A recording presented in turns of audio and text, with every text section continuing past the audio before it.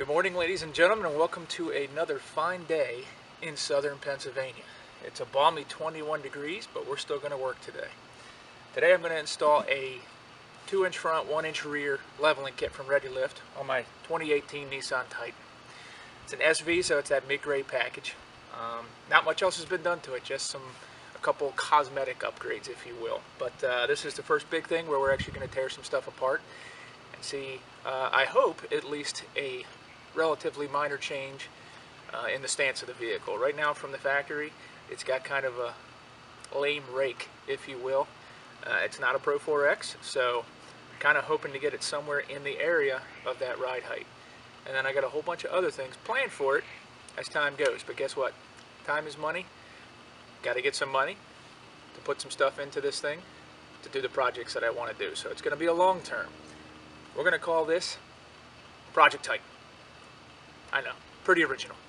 But with that said, I got to figure out how to get this into the garage and maybe get the garage door down so I don't freeze my butt off today. But if I can't, yeah, it looks like I'm going to be working with the garage door open and putting on a couple more layers. Anyway, stay tuned. We'll get ready.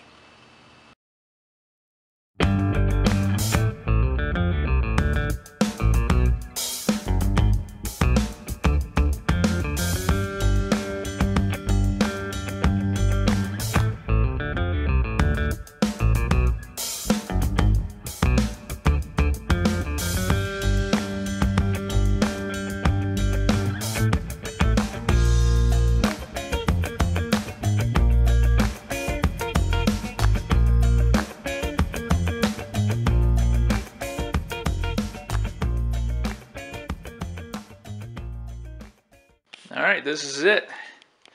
This is the ReadyLIFT 694204 leveling kit for the, I believe it's 2004 to 2020 actually. Not much changed between the first generation and second generation suspension wise, so this will fit a wide variety of years of the Nissan Titan. But why did I choose this kit?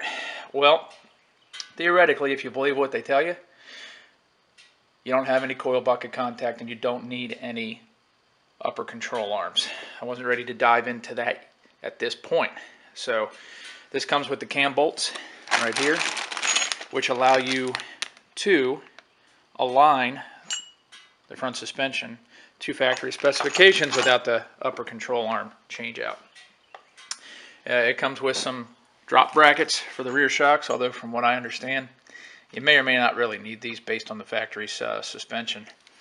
But what's interesting about this kit is this piece right here. Now, yeah, it's a coil spring spacer, but this one actually replaces the top hat of the front strut assembly. And so the coil spring will actually sit on this surface here, and then the shaft of the front strut will actually go through. You reuse the factory bushing, and then this replaces the whole thing entirely, and then you've got your mounting studs that'll go through the top of the strut mount. The rear is pretty simple. It's just some new U-bolts and some cast iron spacer blocks for the rear axle. Pretty low key if you look at it. I don't even think it's quite an inch. That's about the lift you're going to get. And if you look at these spacers, they're obviously not 2 inches. But based on how everything gets put together, that's what you're supposed to end up with. So we'll see. Not sure how that's going to look. I did not want to do a rough country lift. I've read some, we'll call it bad things about that. And honestly, it's all beauty's in the eye of the beholder. So if it works for you, great. But this was a little bit more complete of a kit. And with that rear lift, from what I understand, if you do a front leveling kit, which just usually involves the bolt-on spacers, you end up with a squat in the rear.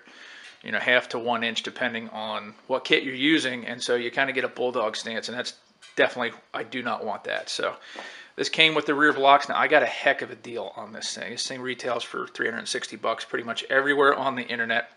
I won't tell you how, I won't tell you where, because I'm not sponsored by anyone, nor am I going to give anyone a plug. But I got this kit for $180 total. Brand new, 100% factory, 100% ReadyLIFT. So we'll see if it's as good as they say it is. With that, let's get to moving. Now, like I said, I tried to get the truck in here, and guess what? It fits. First time I've had it in the garage fully. But if you look, it'll close. I just might have to walk through the truck to get from one side of the garage to the other. So that's going to make things interesting. But I think it's doable. So our first goal is to get this front end lifted. I'm going to start with the front first. Why? Because it's the most complicated. The rear really shouldn't take that long. We'll have to flip the truck around, but get the front end lifted, and we will start with this side, see how it goes. Keep in mind, if you're going to do this conversion with the ReadyLIFT, you need a spring compressor. So I got a manual spring compressor. It's pretty straightforward. I got plenty of shop air. Shouldn't be an issue. If I can dig it out underneath my kids' bikes and everything. And that should make things go a little bit quicker. But stay tuned. Let me get this thing up in the air. And again, let's see if we can actually close the garage door. If not, you might see my breath through some of these shots. Well, as luck would have it, the truck fits. But since I don't feel like walking through the truck to get to the other side of the garage, I'm going to leave the door open. It's not too bad. I'll tough it out. But let's talk a little bit about what we're going to have to do here to start the installation of this kit. So I've got the vehicle supported on jack stands. Just raise the whole front of the vehicle if you've got the capacity to do it. That way you can work between both sides. But we're going to tackle the passenger side first because it's honestly the closest spot to where I was starting. First thing we're going to have to do is we're going to have to remove, or at least take the bolt out of the bracket that holds the ABS sensor and the brake line to the front knuckle. Then we're going to go ahead and we will remove the front sway bar end links on both sides. That's going to allow this bar to drop down and break it free of the lower control arm. We'll take out the upper bucket mounts for the strut. There's 3 bolts up there, and then we will disconnect the lower strut bolt onto the lower control arm. And then the last thing we will do from there is disconnect the upper control arm from the steering knuckle. There's a cotter pin in that does not come with the kit, so keep that in mind. You have to purchase a new one. I have a whole bin of them, so it's not that big of a deal. And that really should be it. We may have to take out this tie rod from the front steering knuckle, but theoretically this whole thing should just pitch down and we should be good to go. That'll get us enough to be able to get the coil out. And then in the back here, a little later, I'll show you where the new alignment cams for the lower control arms, we're going to replace both mounting bolts to the subframe with the alignment cams for that come with the kit. And again, that'll allow them to move the lower control arm in and out when we go to get that aligned. And then once we got all that done, I will show you what you need to do to blow apart these coil springs on the struts and get the new spacers mounted. But again, this is a cart before the horse type thing, so we actually got to do some work before we get to that point.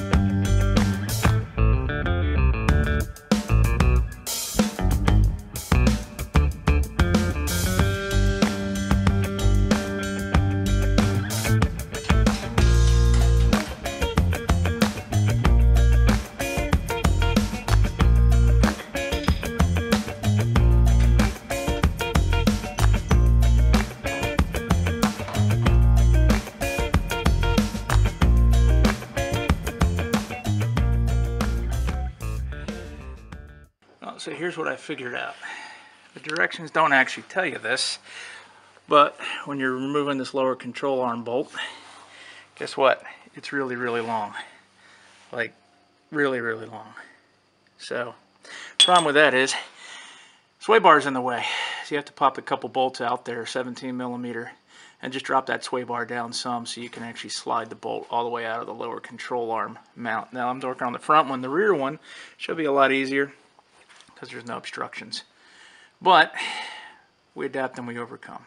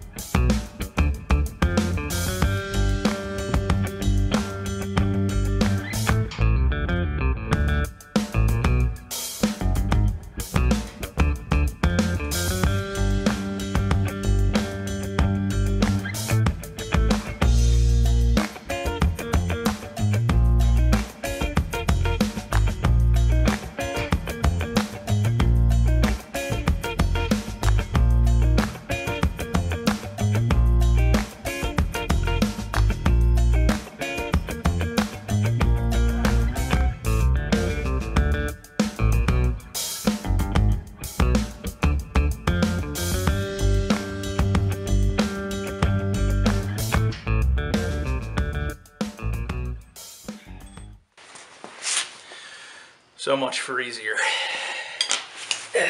Incidentally, if you don't know what a cam bolt is, see how it has the flat side on it? And these washers have a flat hole, flat side on the hole, I should say, and that allows that bolt to pivot off axis so that we can move those lower control arms in and out. By we, I mean the alignment shop, because that's who's going to have to do it. Remember to use anti-seize. This is one of those things that gets taken apart pretty frequently over the life of the truck. Put some anti-seize on there so when they go to take those bolts out or loosen them up, they're not going to be seized. Back to work.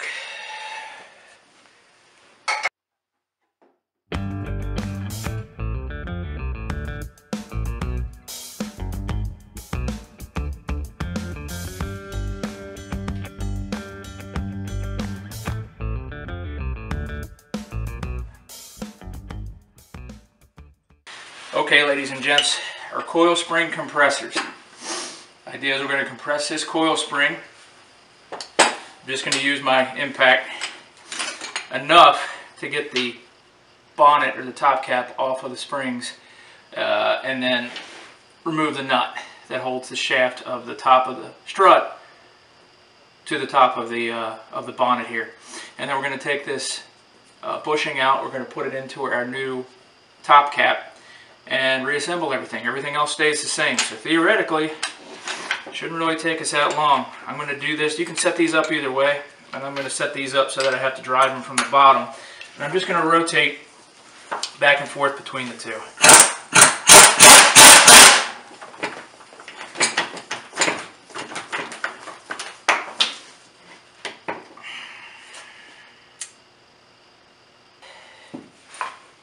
All right. Well, nothing ever goes according to plan. So, my old strut spring compressor just didn't want to work. I had to run out to the wonderful Harbor Freight and buy a new one, which allowed me to basically compress these. I had about 1/4 inch of space to work with. These springs are pretty tight, and they're not very big. So I had to be very careful about the positioning and then working the spring down. Once I did that, I removed the top nut, which is a 17 millimeter. I used an 8 millimeter wrench to just hold the center shaft in place while I loosened it. Removed the top hat. Took the isolator bushings, which you can't see now because they're now inside. And that whole unit replaces the top part of this strut assembly. Realistically, it really wasn't that hard. So everything's back together now, and it's ready to go back on the vehicle. Now we can start putting some stuff back together. We'll talk about some torque specifications here in a second. But in the meantime, I'm going to get everything loosely mocked up, and we'll work on tightening things down as we go. So here's the question. Am I done the front? And the answer is yes. I skipped a whole bunch of steps because I forgot to turn the camera back on. I'll say this, front end, the passenger side took me 2 hours. Driver's side took me 30 minutes. Why? Because I figured out what I was doing. Unfortunately for that driver's side, I never turned on the camera again. But we're going to get started on the rear. So, pretty simple. I already got the truck supported on jack stands on the frame, taken the wheels off, and then I've dropped the rear axle down and placed a jack underneath of that. First thing to come up is these shocks. So there's an upper mount and a lower mount. It's pretty straightforward. Remove the shock. And then loosen all 4 U-bolts, nuts, drop out, lower the axle a little bit, and then just place the spacer between the axle and the leaf spring pack. Install the new U-bolts, torque them down, put the shock back in. As I said before, the kit comes with this shock extension that just slides up into the factory shock saddle. Run a bolt through it, and then the shock just turns 90 degrees and mounts crossways, so you give it an inch of drop on that shock mount. We'll see if we actually need them or not, but I plan on using them. I mean, the kit was designed for it, but we'll see. I'll check back in once I get some things apart. Alright, a couple of quick tidbits. On both sides, you've actually got to remove this trim piece just above the frame rail. It's just on the held with some 1, 2, 3, 4 clips to get to the upper shock mount bolt. And then over here, this wheel well liner, it's just 1 clip, a screw. There's a clip right here, and there's a screw right here. Pop that off, and that'll let you get to the shock mount on the passenger side. Otherwise, we're done. We've got our new lip block in place. That was pretty straightforward. And then you really can't see it, but I'll try climbing underneath. And it's kind of hard to see, but you've got your shock extension. Everything else is pretty straightforward. All we had to do, put the wheels back on and see how she sits. I have been having some major difficulties with this camera, so Lord knows what this is going to look like by the time this is done. I got another one on order. Unfortunately, it won't be here till tomorrow. And, well, that's how it goes. Always when you don't need it. I only had today to do this, so we adapt and overcome. Well, there it is. Leveling kit is installed. 2 inches in the front, 1 inch in the rear. And I'd say all in all, it looks pretty good. Still got to get it aligned. It drives okay. I can tell the front end's out of alignment, but it'll be a couple days before I can get to that. I had to switch cameras yet again, so I apologize for the graininess of the video. Also, we're starting to lose the light, so it's not exactly the best time to film, but this took me a little longer than I thought it was going to. So you can see that for the most part, the truck actually almost sits level, slightly higher in the rear, but a huge improvement over the stock stance. Huge improvement over the stock stance. Very happy with the way that it turned out. Like I said, once I get it aligned, we'll see how she rides, and then the next thing is going to be some tires. That's going to do it for tonight. If I have anything to add, it's going to be down the line. As always, good luck, Godspeed.